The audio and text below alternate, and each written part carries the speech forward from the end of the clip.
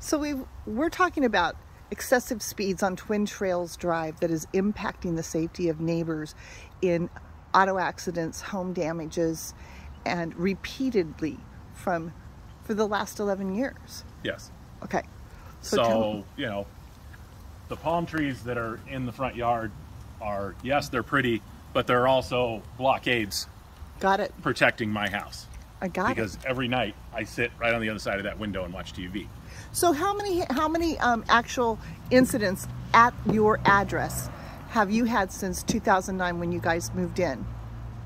1, 2, 3, 4, 5, 6. 6. And you have reached out to the city of San Diego to address the speeding on Twin Trails Drive, and your requests have fallen on deaf ears for 11 years. Yes. Okay. So we on the town council want to support your effort to make our streets safer.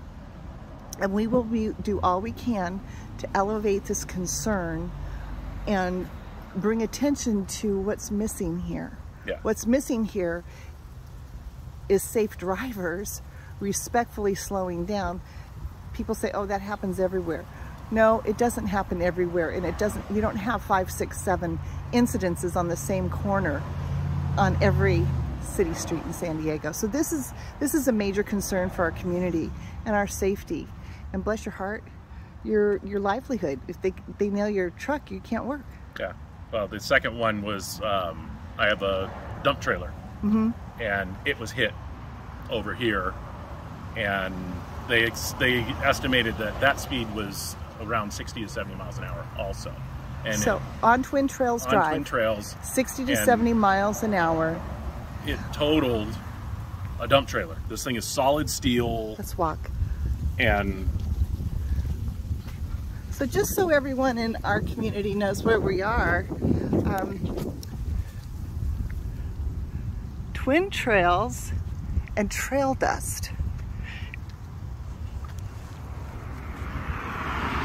People are going above 25 miles an hour, and you can just watch the traffic. They're right at the corner, looking southbound as Sundance, and people pick up speed coming up that hill, and they keep going, and they hit a blind curve, and there's another street at Old West Road. It is a blind entrance into. That Tesla almost hit the party. So my point is that we want you to know that your concerns are not going to fall on deaf ears anymore. Right. You have 11 years of bad luck, and we've got a lot of really reckless drivers in our community that we want to elevate their concern for others. You want to drive fast? Go get out somewhere safe. Yeah. Don't do it in Rancho Penasquitos. Yeah. So when my dump trailer was hit, there's the hitch. Oh, and this is 3/4 inch hardened steel. And the trailer was hit by a minivan. Wow. A minivan. Yeah. Wow. So this is what's happening in Rancho Penasquitos. We are taking action on behalf of you, our neighbor, lifetime residents of Rancho Penasquitos. Thank you for moving home. Yes. And raising your family here. And we will do everything we can to elevate your concerns at City Hall and advocate for safer streets on traffic on Twin Trails Drive. I really appreciate it, because something's got to happen. Well, we're going to elevate your concern to the best of our ability. Yeah. And every single neighbor that has an experience, we invite you to leave a comment here on Facebook. Go ahead and let us know your experience. We can do better together to elevate our concerns for our own safety and our kids. Thank you. Thank you.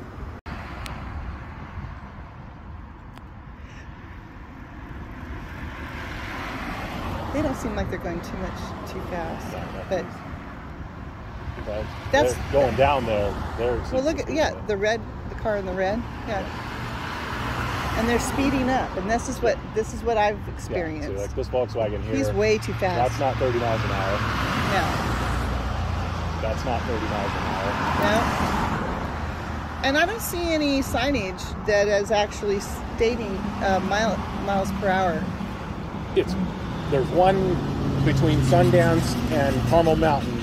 There's a speed limit sign, but I don't think there's any other speed limit signs. And you know, they have the one at the school, the little sign that lights up that says your speed. Right. Park one right here on the pole. You know, I mean. Right. Well, this is, you know, a couple of things, right? There's a lot of residential that is south of the school, and so people may not be even going down that far. So if there is a miles per hour sign, it's in the wrong place because it's not visible here. Yeah, and I mean that one just says caution. You know, every morning and every afternoon, kids walk this sidewalk going down to the school. Yep. They're going over the speed limit.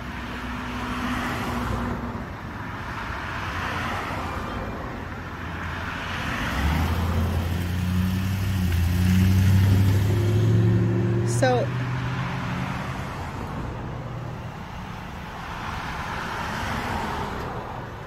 now this is midday. This is not peak traffic time. Right. So we definitely need to be able to make this a little safer. Yeah, because on the other Look side, how fast they're going. Yeah, the other side of Carmel Mountain, you know, they have the speed humps on the other side, and that solves the problem over there. But well, certain do we get roads them here, or do we get another stop sign, or you know, I mean something. Well, the fact that we can't get the the tool to measure total volume and speed is a serious breakdown. So we'll have to address that. But that even takes start to finish, and the engineer's assessment 6 months. Yeah. So a lot of people can be harmed. I mean, if we go after the statistics, it's time for another hit.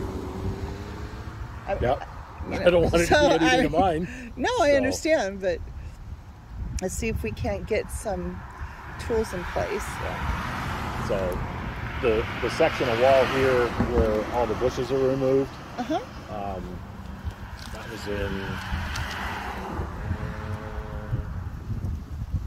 March of 2018. It was about 6 o'clock, something like that, in the evening. Drunk driver coming down the wrong side of the road. Oh boy. And straight into the wall. Wow.